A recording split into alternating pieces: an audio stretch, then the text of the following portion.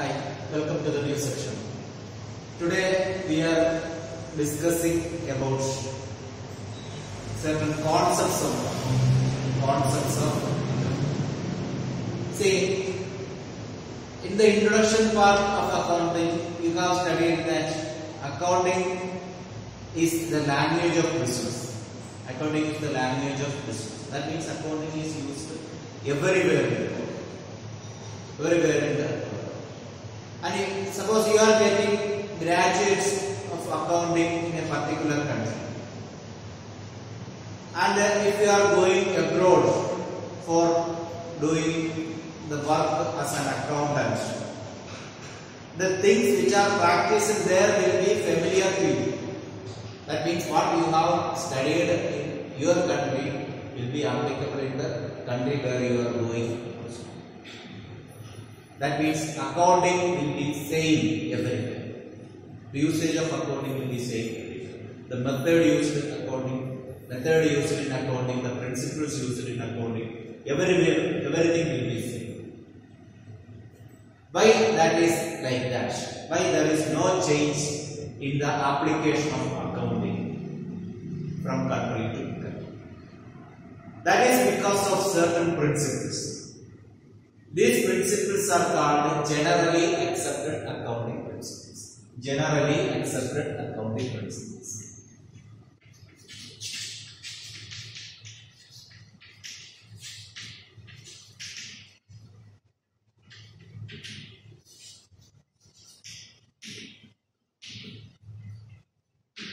We call normally it as GAAP. Generally accepted accounting principles. That means accounting principles are accepted generally everywhere. Everywhere accounting principles are accepted. So that accounting principles, certain principles are there in accounting, and all those principles are applicable universally, accepted universally. So these generally accepted accounting principles, or these principles, we will classify into mainly three different categories. They are concepts or assumptions, or concepts of conventions, then assumptions and modifying principles. Okay? Accounting concepts, assumptions and modifying principles. These are the main three categories in generally accepted accounting principles. Out of that, today we are going to discuss about accounting concepts. Accounting concepts.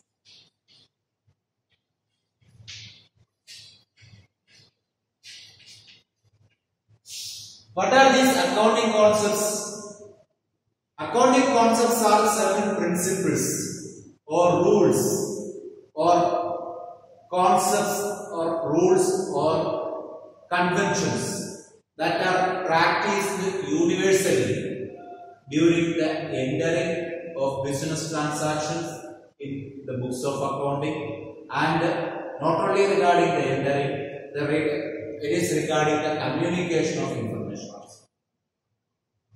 Okay, so various principles or rules followed in maintaining books of account can be called as accounting concepts. Okay, various rules or conventions or principles followed in accounting or in maintaining books of accounts are called as accounting concepts.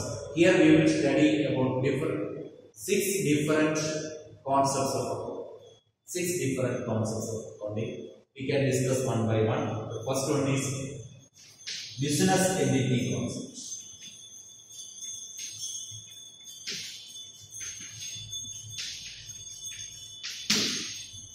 Business entity concept. Business entity concept says that business is a separate entity.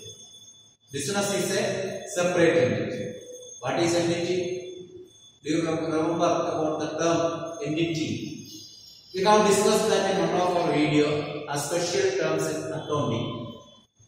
Their entity we have explained as entity means something which has a separate existence. Entity means something which has a separate existence. Here it says that business entity concept. That means business has separate existence. Business is an entity having separate existence. Okay, that means business is independent from the person who controls it. In simple terms, we can say that business is different from its own. Business is separated from its owners. Okay, suppose we can say an example. Abdul started a business. Abdul started a business. See, Abdul started a business. So Abdul is the owner and business is there. He started a business. These are two different persons. He started business by investing some money. Owner's investment in the business is called capital. Yes. He invested 10 lakh rupees and started a business. He given 10 lakh rupees to the business, invested in the business. This is for him, it is capital. This amount is called capital and this is his investment. The business will consider it as a liability. Why it is considered as a liability? That is because of the business entity concept. Liability means the obligation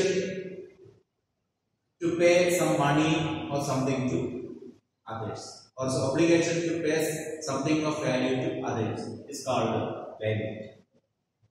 See, business if get some capital from the owner, business consider it as a liability. Why? Because owner is an outsider.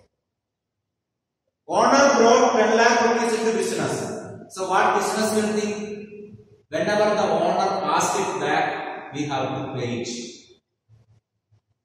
Since he brought the money into the business, since he invested the money into the business, at any time he can ask the money back.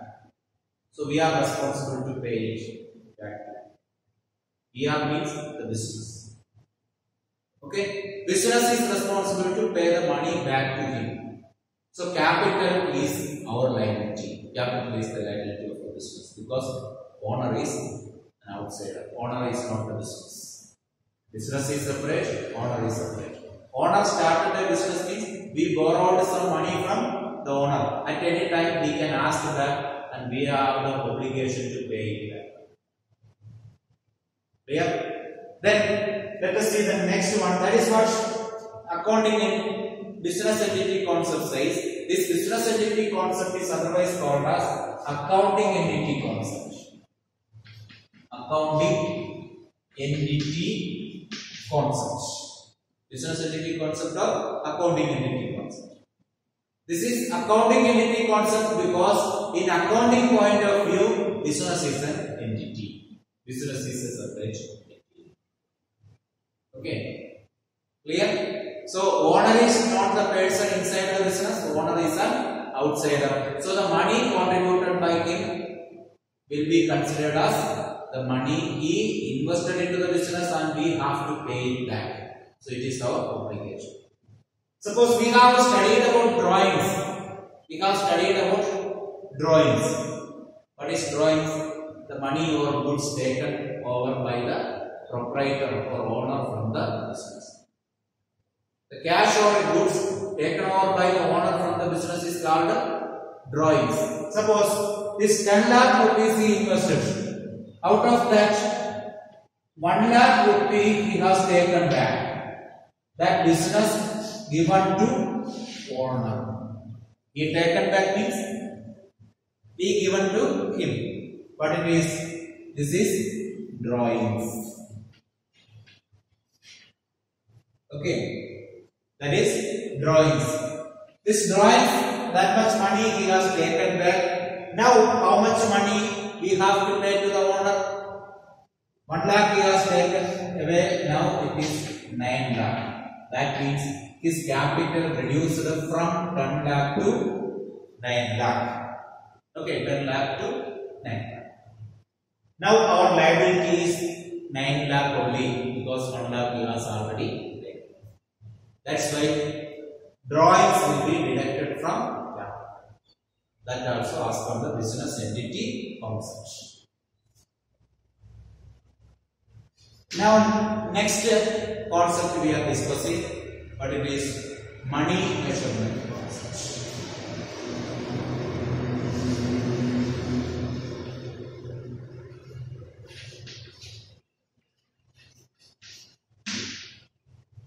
In the definition of accounting, we have told about money measurement concept.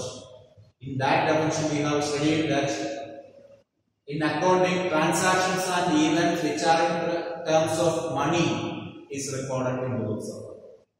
Transactions and events which are in part at least of financial character will be recorded in the books of account. So that is what money measurement concept says.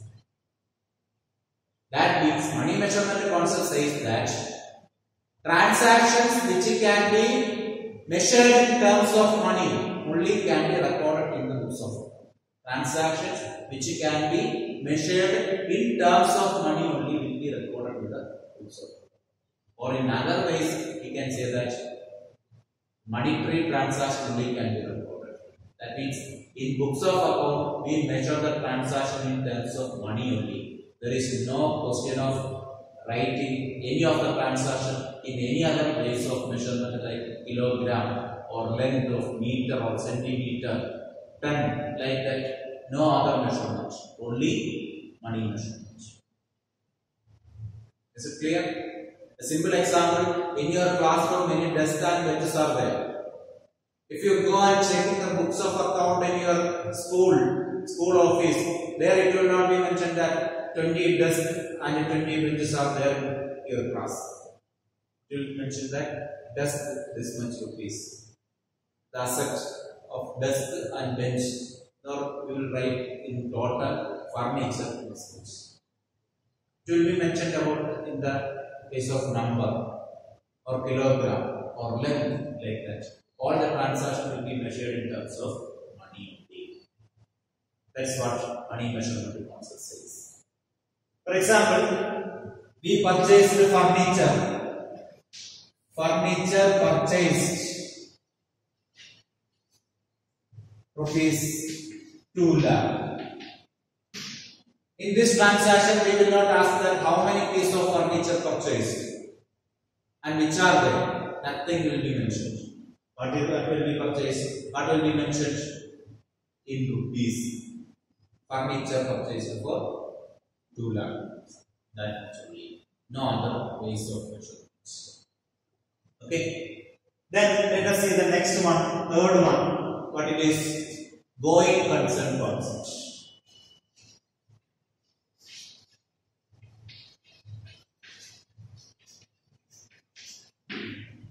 What is this going concern concept? Says that business goes forward. Does not mean that business is moving from one place to another. It means that business is having an indefinite life. Long period of duration or long period of life is there for it. That means no business is started to wind up in the near future. No business is started to wind up in the near future. The purpose of business or purpose of starting the business is to continue the business for a long period of time. Why we have to consider that point here? That is about the purpose and usage of assets. Purpose and usage of assets. See, here we have studied that furniture purchased for 2 lakh rupees. Furniture purchased 2 lakh. This 2 lakh rupees will not be considered it as an expense which will be completed in 1 year. This is an expense for long period of time. So in that way, what we will do in the books of account, first year we will write in the books of account at the time of purchase of furniture we will write furniture purchased this much, furniture this much, and at the end of the year or at the end of the year means every year wise only we prepare the books of account that we will discuss as a next concept. Okay. At the end of the year, we will calculate that how much value of furniture is used. How much value of furniture is used. That means this furniture is used in the business, and how much benefit we have received from that. Suppose not in the case of furniture, you can understand more if we tell about a machine. A machine is purchased for production. That machine, if after purchasing, that will be used in our business, isn't it? So, since we use that machine in the business, its cost will reduce. A simple example: you have purchased a bike. After 1 year, if you sell that bike, will you get the same price you have paid at the time of its initial purchase? Will not get. Why? Because the quality decreased. That much usage was there. That much time, 1 year you have used the asset. So its quality decreased and we have got some benefit. So we will write off some amount as the expense of that asset.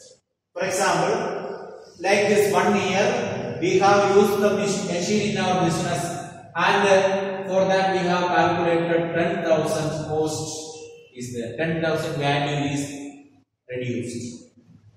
That reduction in the value of asset we will call it as depreciation. This much value is spent for the business 1 year. This much expense happened. So remaining how much? 1,19,000 is there for the next year. 1 year this much is used. Next year remaining 1,90,000 is there. And supposing that year also 10,000 is used. Remaining how much it will be? 1,80,000. Okay. So this is the basis why we record asset in the balance sheet. Balance sheet we have studied the list of or the statement showing the value of all the assets and liabilities. So every year the asset will be shown in the balance sheet after deducting how much value spent or how much value of asset decreased. After deducting that decrease, the remaining will be shown in the balance sheet. If somebody asks you that why on what basis the asset is shown in the balance sheet, you can definitely tell that is because of the going concern concept. Asset is to be used for a long period of time. So every year we have to deduct how much value decreased, and remaining will be shown in the balance sheet and in the lifetime of the asset. The lifetime of the asset will be calculated in advance. Okay, let's say there are certain way of calculation to find out the lifetime. During this lifetime, the value of this expense will be deducted and remaining will be shown in the balance sheet. That is based on going concern. The next one is accounting period concept.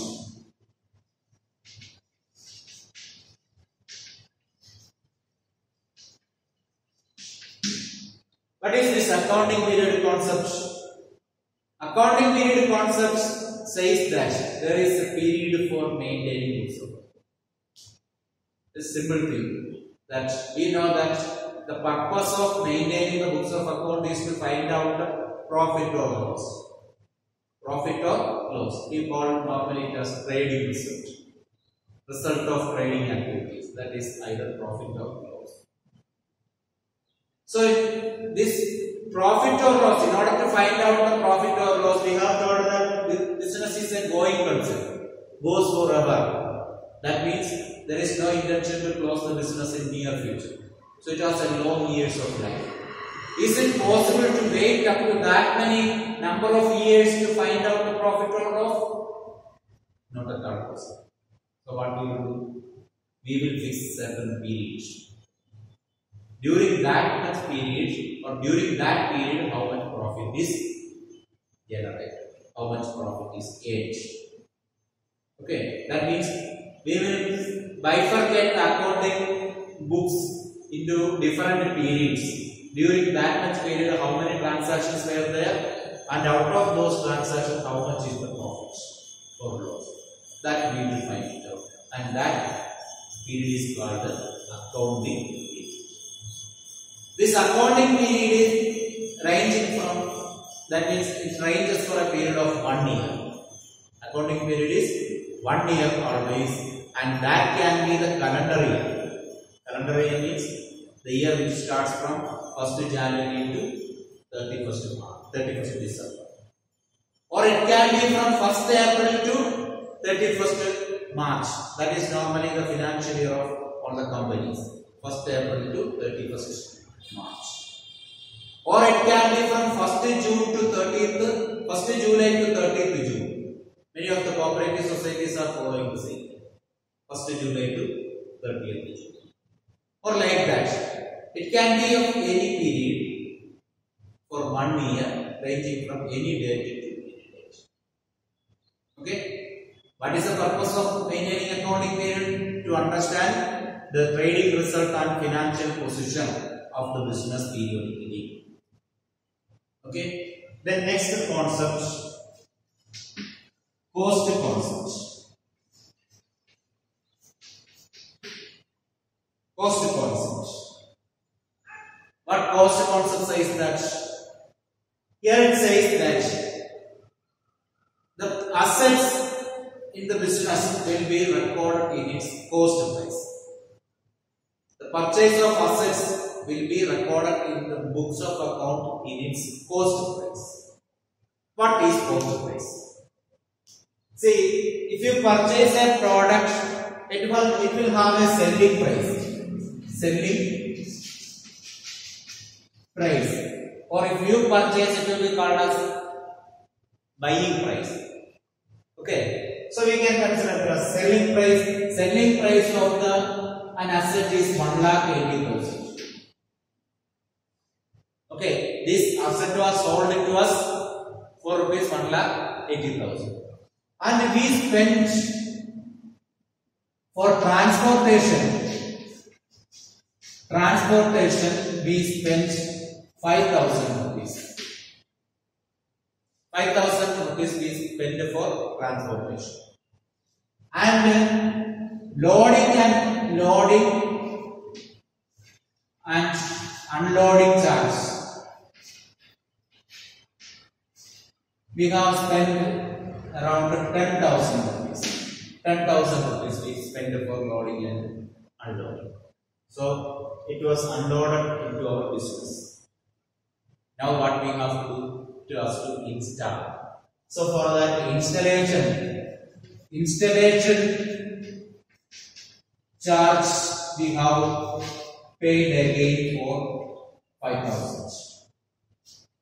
Okay. Total we paid this much for that asset. Now the question is that which value can be shown as the value of that machine? Which value can be shown as the value of that machine? Is it either the selling price of rupees 1,80,000 or the transportation charge alone? Or can we include all these charges in the value of asset? Yes, the concept says like that. But it says, cost concept says that assets should be written in the books of account in its cost price, not in the buying price or selling price. Okay, so this is the cost price. Cost price includes the purchase price plus all other expenses related to the asset. So in the books of account, by entering the value of asset, we have to write the value of asset as 2 lakh rupees. The value of that machine is 2 lakh rupees and not 1,80,000 rupees.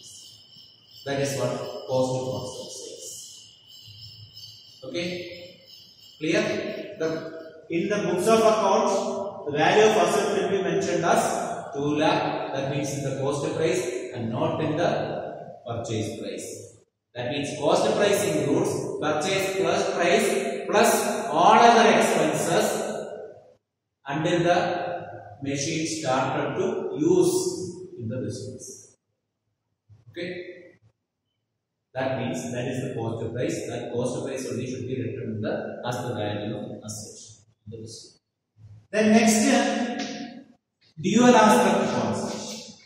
Dual aspect concept. It is otherwise called duality concept.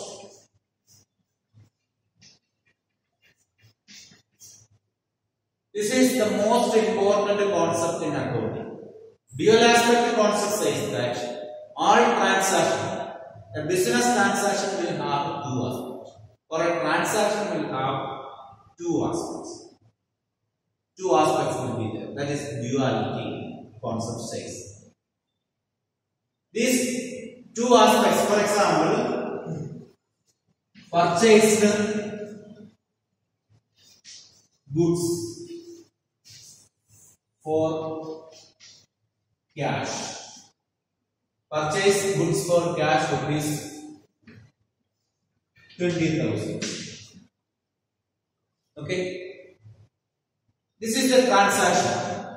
This transaction has two aspects. One aspect we can say that it is cash, and another is purchased. Okay. Or we can say that goods came. These two aspects we can say it as a receiving aspect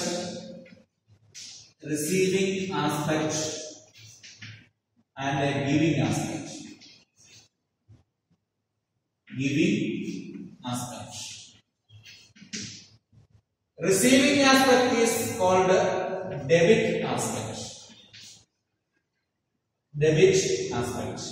And giving aspect is called credit aspect.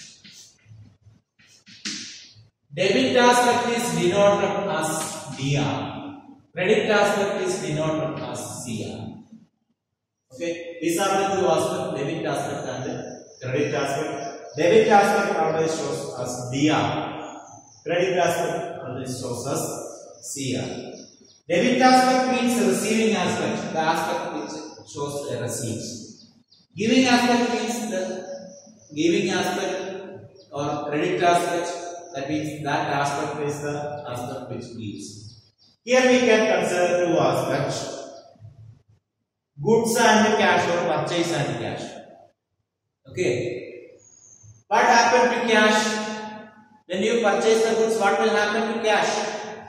Cash will go. That means cash gives. So we can write cash as credit aspect. And we purchased the goods. So what came? What received? Goods came. Okay. Goods came. If goods came, we will show it as purchase. Okay, that we will study afterwards why it is like that. So anyway, this is the debit aspect. Purchase of goods is the debit and cash is the credit aspect. Okay. Now let us see the next one. Okay. Next example let us see.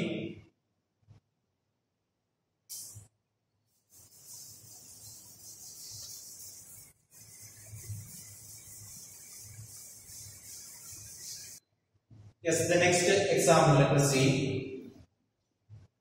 Received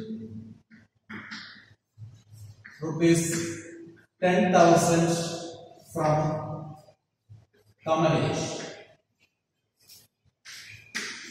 Received rupees 10,000 from Kamalesh. So we know that there are two aspects. Debit aspect. That means debit is the receiving aspect. Receiving aspect and credit aspect. That means giving aspect.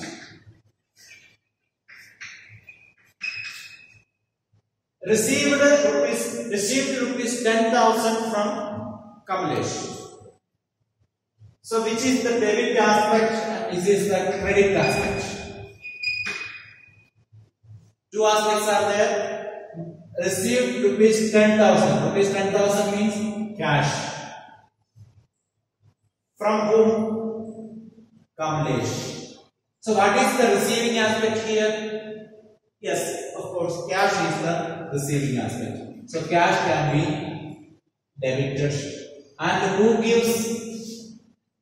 Kamlesh gives. So Kamlesh is the credit aspect.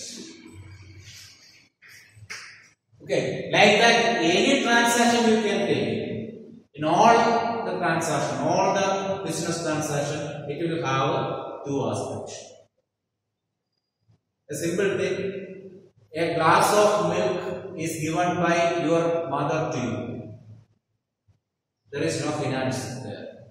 It is not a financial concept, but there are two aspects in that. What you received, milk. Milk is the receiving aspect. And who gives that?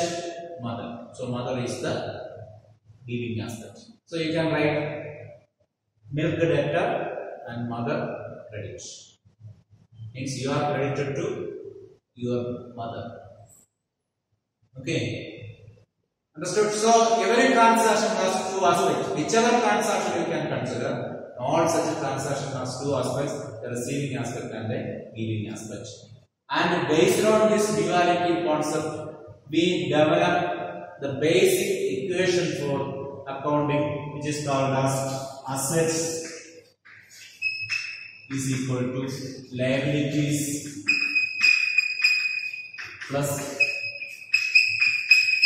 capital. Asset is equal to liabilities plus capital.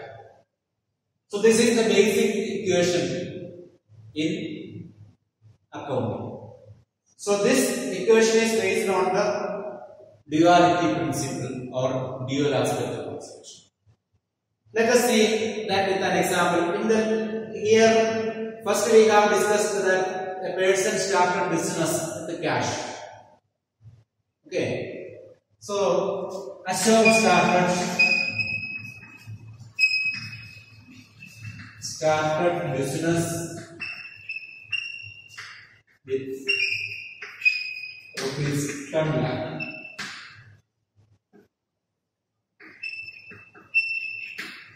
Ashok started business with rupees 10 lakh.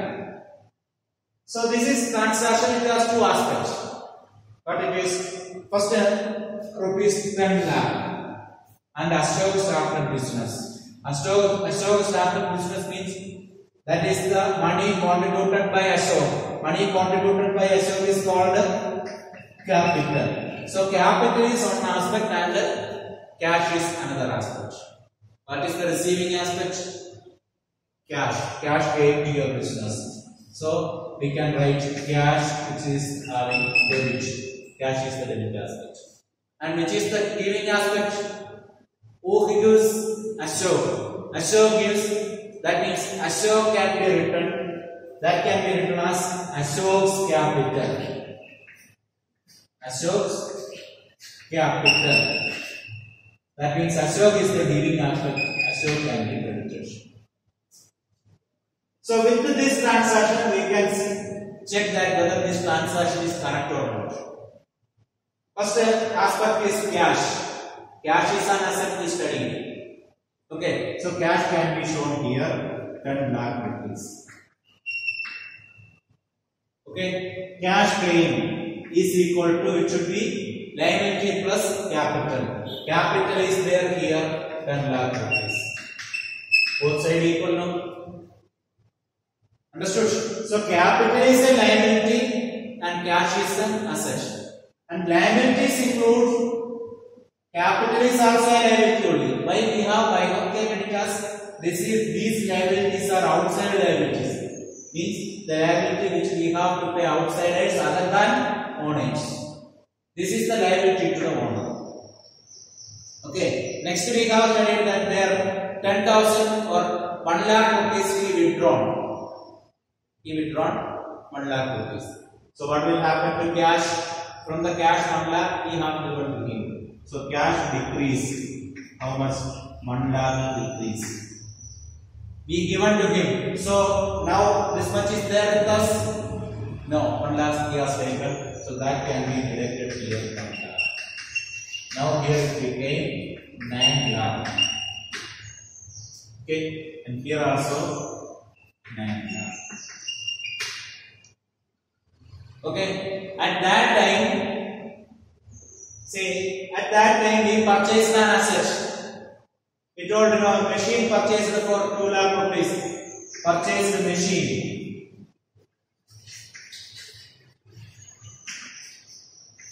Rupees 2 lakh.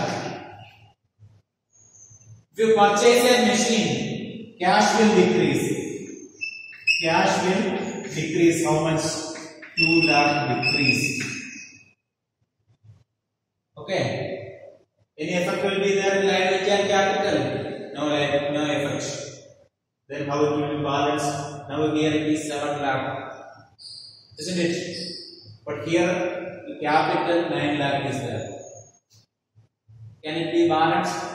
It can be balanced because furniture for machine came. Machine is an asset. Okay, so machine, what is the cost of machine? 2 lakh. So machine came, we will write machine plus machine added. So this became 7 lakh plus machine 2 lakh. Again it became 9 lakh is equal to 9 lakh. So in that way, in any transaction, you can try with any of the transaction, the final answer will be asset is equal to liabilities plus capital. That's what real aspect concept says.